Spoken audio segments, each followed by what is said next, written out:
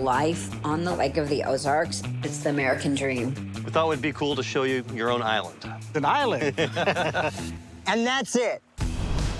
We're right smack in the middle of Kansas City, St. Louis, close to Chicago. We have 1,200 miles of shoreline, bigger than the whole coast of California. I just don't think people realize that we have a Midwest coast. It's all about the docks. Swimming docks versus boat docks. They take lake life serious here. When you cross over the bridge, check your suit, take your tie off. No shirt, no shoes, no problem. Lake of the Ozarks is crazy. We have wholesome. I would learn to cook in here. Oh, you would learn to cook? So. Yeah. And we have hedonism. Top priorities, hot tub, because my wife looks really good naked.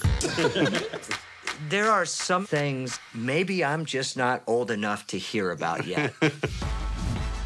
In Lake of the Ozarks, the market has exploded. There was over $1 billion in sales last year. There's a lot of competition here at Lake of the Ozarks. We have to stand out. This is going to be your biggest challenge. One little mistake and my reputation could be ruined. It's not uncommon to go into a property and have multiple offers and compete against 4 or 5 agents. You got some legends, and they don't like rookies. We either have to make you unique or make you go away. It's all about the hustle. What it comes down to is what type of hustler are you?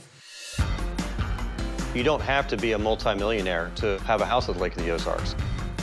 You have all these beautiful $1 million homes, but we also have $100,000 properties. So you really get it all. People can't believe the price per square foot that they're able to get for a lakefront home. And you mean I get my own dock down there? This is freaking sweet. We used to say that the Lake of the Ozarks was the country's greatest kept secret. Now the secret is out.